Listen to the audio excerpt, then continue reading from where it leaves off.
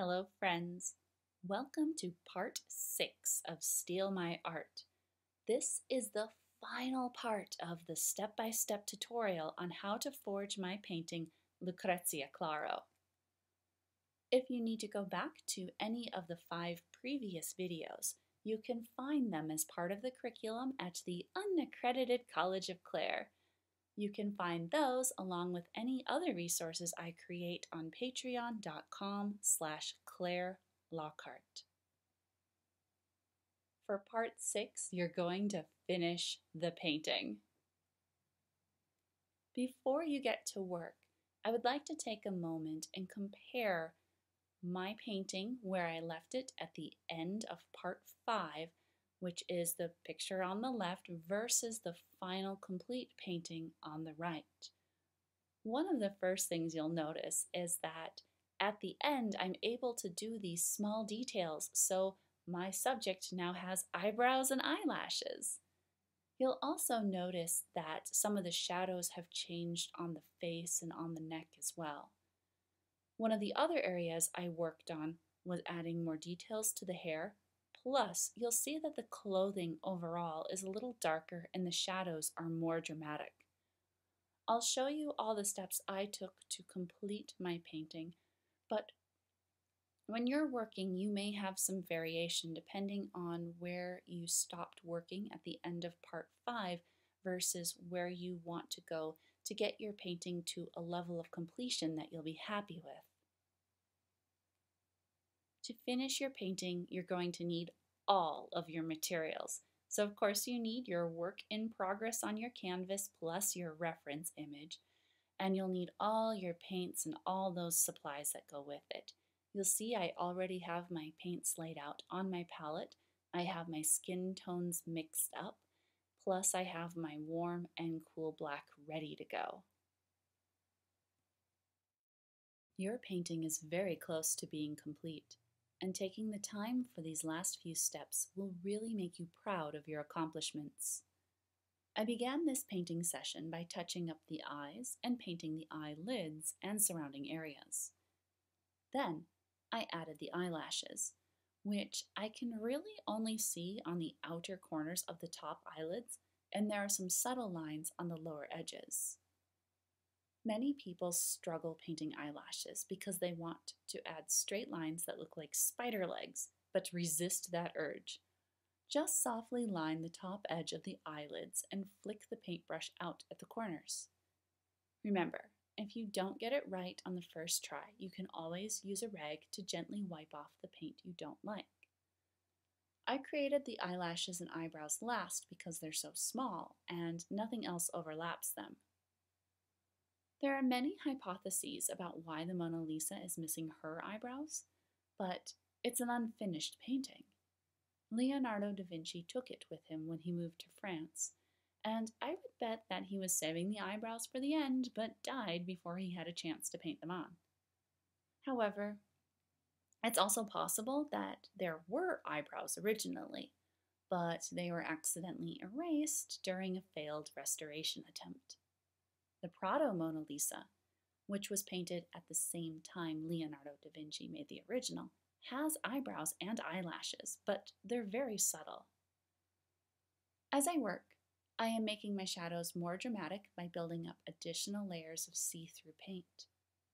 I make my paint translucent by dipping my clean brush into the Gelkid light, and then I mix it quickly with a small amount of paint, which I apply to my canvas right away.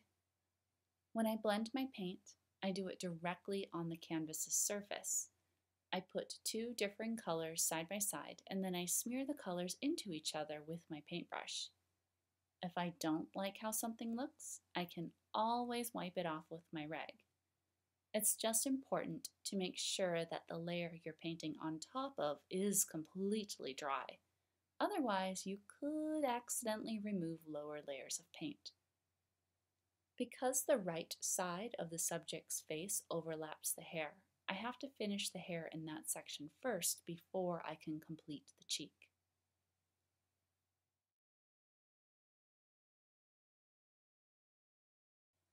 If you're eager to finish this painting, You can do all these steps in one session, but if you have a busy schedule, you can break this process down into smaller steps. You could paint the face, take a break, then work on the clothes and hair, take a break, and then do the final shadows and so forth. If you want to do all of these steps in one session, though, make sure you have a couple of hours of uninterrupted work time. It took me about an hour and a half to finish this painting, but that doesn't include how long I spent mixing paint and cleaning up. Remember that your recipe for mixing skin colors includes titanium white, zinc white, yellow ochre, cadmium yellow, and cadmium red. The darker colors also include burnt umber and burnt sienna, but the darkest skin color doesn't contain any white at all. Also keep in mind that mixing a little ultramarine blue into your darkest skin color mix will make nice shadows for the face and neck. So it took me about an hour and a half just to physically apply the paint to the canvas to finish this composition. It takes a long time to create art, and the time often doubles when you take into account all of the prep work and cleanup. In addition to adding more see-through layers of paint to the hair to get the colors accurate, I can now add some small details that will make this painting look even better. Once I am done painting the forehead, I can add the vertical hair follicles that are near the part in order to make the hair look like it's really growing out of the scalp. I can also paint the wisps of wayward strands of hair. I have to wait until the painting is almost complete to do those. If there are parts of your painting that are unfinished, but the gloss dropped out after it dried, you can use a clean brush and apply a thin layer of the Gelkid Light Gamsol mix to make it glossy again.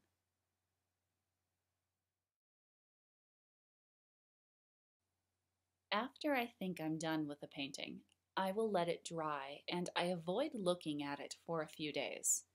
For the portrait of Lucrezia Claro, I waited 2 days before adding these touch-ups. When I'm able to return to it with fresh eyes, I can spot any details I need to add or shadows I have to adjust. I typically will paint a thin coat of the medium over the finished areas so everything is evenly glossy. I pretty much trace over my original brush strokes so my painting looks unified. This isn't a varnish because it will bond to the paint and can't be removed. I have to wait at least half a year for the oil paint to completely dry before I can varnish it. As you work, make sure that you're consulting your reference image. You're working on this final layer, and that's what everyone will see because it's on the surface. Just in case you're unfamiliar with the larger series this painting is from, I created it for my Lockheart Legacy series of oil paintings. At first glance, this is a collection of realistic oil on canvas portraits of my heroic and notable ancestors. To bring the concept of portrait painting into the realm of 21st century contemporary conceptual art, I present all the paintings at once as an installation. And an installation is just an immersive type of art that typically encompasses an entire room or gallery. Anyway, I made all these paintings by putting together costumes from eras of Western history, starting at the Renaissance, because that's when oil painting became popular. This portrait of Lucrezia Claro is, as of right now, the oldest of the portraits, but you can see the other ones on my website, KlaireLockheart.com. I am purposefully not aging the paintings or utilizing any other set dressing techniques since I want the paintings to look a little too good to be true. This is because I want the audience to question the authenticity of the paintings and consider the author, who is me. If this series interests you, you can dive into my Lockheart Legacy artist statement on my site, but the gist is that I made this series because I embrace the concept of chosen family and I want to inspire others to construct their own personal narratives. However, I am so thrilled that you are putting in all this effort to copy my painting. I know that you're saving a little money by forging this painting instead of just buying the original, but if you factor in all the time and effort you're devoting to this project, you really did everything the hard way, and you deserve some credit for that. This is why, when you're all done painting, you have to let me know so I can send you the certificate of inauthenticity, which you can attach to the back of your canvas in order to establish your provenance and give you artistic heft, since you have my permission to replicate this composition. I did wait a few more days between my penultimate painting session and this one to finish up the portrait. I do like to wait for the paint to dry and then come back to it so I can see if there's any additional work I need to do that I might have missed. Sometimes, when you're working too close to an artwork, it's hard to spot the areas for improvement without taking a break. The last few steps of the painting are often the easiest because you've already done all the hard work. I basically only adjust a few shadows and add some Gelkid light to the areas where the gloss dropped out. I use that same mixture of mostly Gelkid light with a couple drops of Gamma-Sol and applied it directly to the matte areas of the canvas with a clean brush. The remaining touch-ups are often quite subtle, and you might already be done with your painting without having to go back in for small additions and adjustments like I'm making.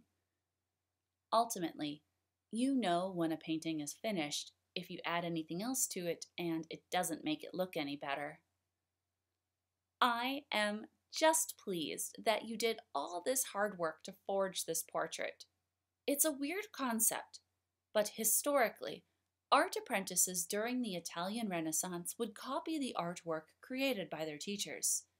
This is why I felt it was most appropriate for you to copy my Renaissance-style painting. I also think it's funny how much scholarship has been put into trying to determine the identity of the Mona Lisa and what that will mean for your forgery. One day, hundreds of years in the future, your painting will get donated to a big museum, or it will pop up at some hoity-toity auction house, and it will be one of many duplicates of Lucrezia Claro. The art experts will scratch their heads, scholars will need to rewrite history books, and the art market will be thrown into disarray. This will all be thanks to you joining me on this project to mess with art history in the future. Who knew that you learning how to paint a portrait using my techniques would be such a subversive and defiant act of conceptual art? I would like to summarize everything I just shared with you to help you finish your painting. As you work, remember to paint the overlapping layers last. Paint is a physical medium, and even though I paint pretty flat and thin, those particles still exist in reality, and so I try to recreate the order of what I see in my reference on my canvas. That's why the background is the first thing I work on, and then I build up the skin, and then I put the clothing on over the top, and then add the hair. As you're working, you're going to add those small, teeny details at the end. That's why I keep the eyelashes and the eyebrows for this last step.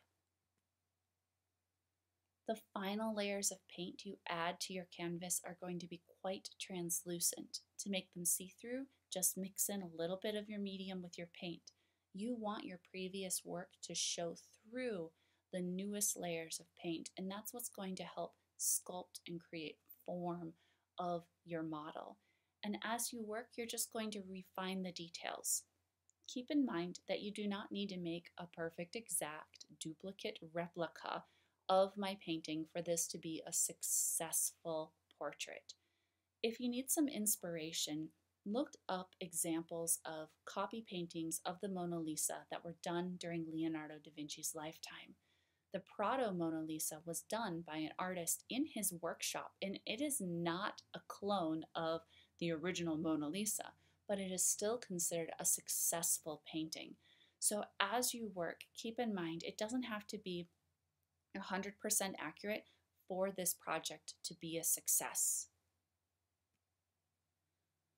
Once you get all the way done though, please take the time to celebrate. This was not an easy project to complete. Not only are you making a copy painting in a Renaissance style with oil on canvas, but you're also part of my weird conceptual project to mess with art history's future. As you celebrate, photograph your forgery. But please remember to send me one of the pictures. I want to admire your handiwork. After I get a chance to see your painting, I want to send you a certificate of inauthenticity. This will be a very serious and not at all silly certificate that you can attach to the back of your canvas. This will help you establish your provenance. That's the recorded history of the actual work of art. I also want you to display your painting as part of the celebration process. Hang it up somewhere important in your home and invite your friends over to check it out. They're going to ask where on earth you got this fantastic painting, and you'll have a few options. First of all, you could just be very honest and say that you learned how to forge this painting step by step from Klaire Lockheart herself. But perhaps you want to be more mysterious. Maybe you'll tell your friends you started a life of crime and now you are a skilled art forger. This will be especially funny if you don't have any prior experience making paintings, and it will be a complete surprise to them. Otherwise, you could take another route on your life of crime and just say you stole the original. What you do is up to you, but whatever story and narrative you construct, please make sure to keep it weird. I want to encourage you to share photos of your forgery. You can share the in-progress pictures, and you can also share the painting when it's done. Take pictures of it while it's hanging up. That would be really exciting to see. If you and everybody else who created this forgery shares these pictures with their friends, posts them on social media, this is just going to give us more material to prank those future art historians. All I ask is that you include my name somewhere in the comments, so that way those poor future art historians will have a little bit easier job tracing this strange chapter of art history. Before you send your final photo of your forgery to me, I just want to make sure that you remember to crop it down so there's no background at all showing in your picture. And I know oil paintings can be really tricky to photograph, but try to reduce the glare as much as you can. This is where I must admit that I do take my paintings to a professional photographer in order to have them documented, and I need to do this for my website and my professional portfolio. I don't want to discourage you from taking your paintings to a professional photographer, but for this project it is okay just to snap those photos yourself. Just remember to crop it down so just the painting is showing before you send it to me. I know you did a lot of work to create your forgery, but I hope that you had fun with the process. I also hope that you'll have a lot of fun displaying your forgery of Lucrezia Claro and telling stories about it too. Thank you so much for joining me for Steal My Art. You can find additional resources where I share my experience and expertise as an artist through the Unaccredited College of Klaire. Check it out at patreon.com/Klaire Lockheart.